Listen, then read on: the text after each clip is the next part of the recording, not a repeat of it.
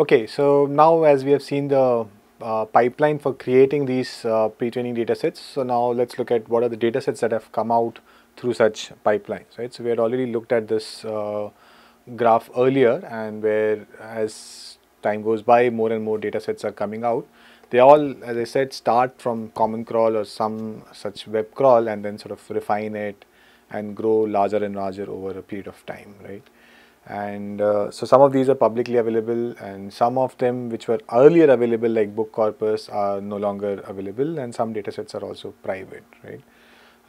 Yeah, so now if you look at these, we could roughly say that some of these are monolingual datasets, right, and some of these are multilingual datasets, and we are taking this slight liberty of putting code datasets like stack as monolingual, counting them as monolingual English, because code is, I mean, I don't, largely you could think of it as English, right? So now we'll look at some of these datasets. We are not going to look at all of these, but some of the popular ones, and that should sort of cover, if you have plans to pre-train a model, you should be able to find the required dataset from among here, or at least look at their pipelines and create your own dataset if you want, right? So one way to compare them is to look at the raw size, right, the uncompressed memory size, but that doesn't make so much sense. The other way would be to look at the number of tokens, which is the more standard way of comparing to datasets, because it also fits in with the scaling laws, right, that you are aiming for a certain model size and you have a data size of certain number of tokens, right? And then these datasets also differ in, say, for the sake of for the want of a better word, say philosophy. So some of them focus on more diversity, but there are some works like Refine Web, which is again a bit old now. It's probably 6 to 9 months old now, 9 months at least, which said that hey, you can get good performance just by using a lot of clean and large amount of web data. So if you remember, they had done a lot of cleaning, starting from the 100%, come down to 24%, and that 24% was actually 5 trillion tokens, and they had shown, at least at that time, that training on that data gives good performance on multiple benchmarks. But then over a period of time, some of these claims don't hold true, because then once people start using them for other purposes, then some drawbacks start coming up. I'm not talking about Falcon in particular, but in general for all models, right? So there's a certain splash when the models are released, but then as they get used, some of those initial observations do not hold, or new insights emerge and so on, right? Yeah. So let's look at these datasets in terms of certain characteristics. So C4 has only English data. It has 156 billion tokens. It's not curated in the sense that it's not like a careful curation of web pages or anything. They just took the common crawl and then applied cleaning and filtering and all of that on that, right? And in terms of diversity, it only contains web pages, right? Pile is more curated because it's a collection of different sources, and we will see that it has 170 billion tokens and 22 different sources, right? So these sources were curated. Stack is only code, right? So it contains 380 programming languages and over 1 trillion tokens, quite a bit. Again, curated because it's taken from certain programming websites. Refined Web again starts from common crawl, so it's not curated. It has 5 trillion tokens, of which only 600 billion are released publicly. It's only English and contains web pages only.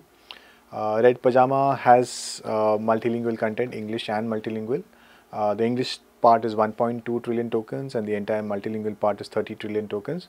But as I had said earlier, a lot of this contains a lot of duplicate data, and so there's a slim Pajama version of this which has cleaned up or removed some of the duplicates, right? And it is again quite diverse. It has web pages, books, content from archive, Wikipedia, Stack Exchange, which are these conversation threads on problems that people post or questions that people post and so on, right? Then Dolma is again English only, 3 trillion tokens, again a good diversity in the sources that they have considered. MC4 is a multilingual version of C4. Again, it contains only web pages. Roots is again multilingual version. It has natural language and programming languages. And Sangraha, which I was talking about, which is something that we have built for Indian languages. It is curated in the sense that we have curated all the websites and other content that we want to take in.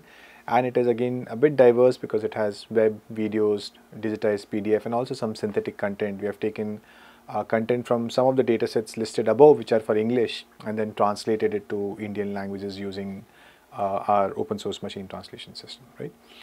So these are like some comparison across the diversity and the number of tokens in these languages. And as you can see, Dolma, and which is publicly available, is the largest publicly available data set right now. Falcon is, so the refined web is bigger than that, but it's not all publicly available. Right? Now there are datasets which are aggregation of other datasets. So the pile is actually a sort of a compilation or aggregation of many datasets. So you can see this is the common crawl part of it. Then they have taken articles from PubMed, books which I think are no longer available, then open web text, which was a previous effort, archive, GitHub, which is code, then some law content, Stack Exchange, all of this, right? So multiple different sources they have aggregated and collected the pile, which is 170 billion tokens. It was popular at one point of time, but now many bigger data sets have come up. Then there was Red Pajama, which has common crawl plus C4, which again should tell you that it would have duplicates because C4 is again built from common crawl. Then GitHub, books, archive, lot of diversity here. So the total amount was 1.2 trillion tokens. But then when they did a clear deduplication, it got reduced to 670 billion tokens, and that version was released as Slim Pajama. Then we have Dolma, which is the most recent dataset that has come out, which has 3 trillion tokens. This is from Allen AI. Again, a good diversity in the sources, a good cleaning pipeline in terms of all the known ways of cleaning data when you're taking it from multiple sources. All of that they have applied. And you have 3 trillion tokens. Of course, a lot of it dominated by common crawl, so almost 2 trillion tokens taken from there, right? And but it has code. It also has social media kind of content. It also has papers, STEM papers, books, and encyclopedia content, right? And of course, observe the increase in the token count over the years. So data diversity is important, right? So you have all these multiple sources. So now if you look at these aggregate data sets or composite data sets, right? So now they have multiple sources. Now all of those sources may have different amount of data. As you can see here, the amount of Wikipedia content is very small as compared to the common crawl content or even compared to the Stack content, right? So you want to mix these together. So this is all the sources that you're combining. And now what you'll do is do some sort of sampling from these different sources and feed the data to the model. And here's sort of an illustration of what you would do, right? So suppose we decide to train the model on 15 million training steps. You're going to do 15 million training steps, and in each training step, you're going to show 2 raised to 16 tokens, right? So that's your batch size, right? So this will totally result in 1 trillion tokens. So if that's the case, now for every batch, what you will do is you'll sample from all these available sources. So all the 2 raised to 16 tokens that you're showing per batch, you will sample in some predefined distribution. So if you want that, hey, although Wikipedia content is very small, I want to show it as often as I show web text, then you just have to duplicate the Wikipedia content and sort of sample it more frequently, right? But then of course, duplication is a problem. So you might choose to go with the natural distribution and just sort of sample in that, or you might upsample also. Both are done with differing opinion on what is better and what is not, right? But that is how you would construct this batch of 2 raised to 16 tokens, taking content from multiple sources. But this is when you want diversity, right? So there is a very prominent school of thought which says that data diversity is important. One sort of evidence, which is again, I would not rely too much on it because, as I said, 6-9 months this model was proposed, but after that a lot has changed. But their contention was that, hey, only web data is enough, you don't need to have other diverse sources. But I think today it's roughly or widely accepted that more diverse sources are always better, and you should just have clean data but diverse sources, right? Yeah, so if you look at GPT-3, again it was trained on diverse sources, then and different proportion of data set. A lot of it, 60% was common crawl, but they also had like sort of high knowledge content like books and Wikipedia and all that. Similarly, Llama had code content also, right? So it had GitHub, although 4.5% only of the total data. So these are the sampling proportions that they had used. And then they had archive, Stack Exchange, which gives you conversations.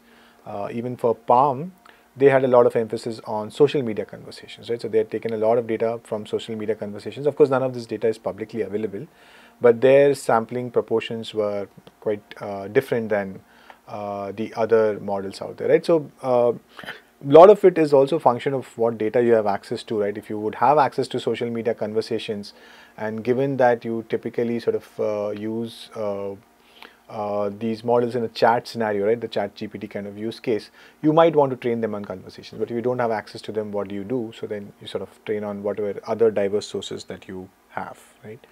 Now looking at different models, right, and what went into those models. So if you look at it, most of the models that were listed there, right, they have a large amount of web content. The models which do not have a large amount of web content are these alpha code like models, which are trained for coding only, right? So these models are for code generation. So of course it makes sense to train them completely on code data. Then there are some models which cater to academic content, so they were trained largely on academic content. Apart from web, the other interesting source is Wikipedia, because it's a high information dense content, and similarly books, because it's very good natural language content which you see in books, and typically more reliable than the content that you see on the web, right? So this is what the distribution looks like. And as I said, Lambda and Palm, which were Google's internal models, they had more conversation data in them, right? And some of these data sets were also trained on multilingual data. So let's see that. So if you look at these different things, so how many of them were trained on Pile? So there were a few which were trained on Pile. How many of them use C4? So there are quite a few which use C4, or at least part of C4.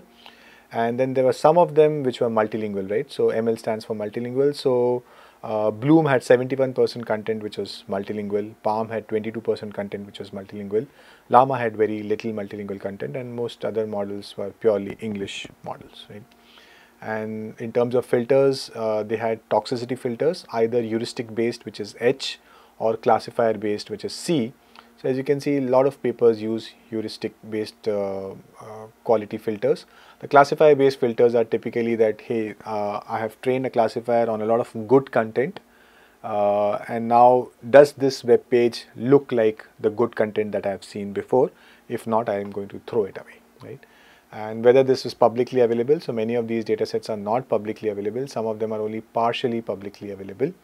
And this is also the year, right? So now a bit more stuff has happened since then, but still a very useful compilation of all the interesting things that have happened, and how people think about data diversity, filters for cleaning, which are the popular data sources, and what is publicly available and not, right? And I hope this keeps getting updated. So we have given you the link of the original source, and you can follow it, right?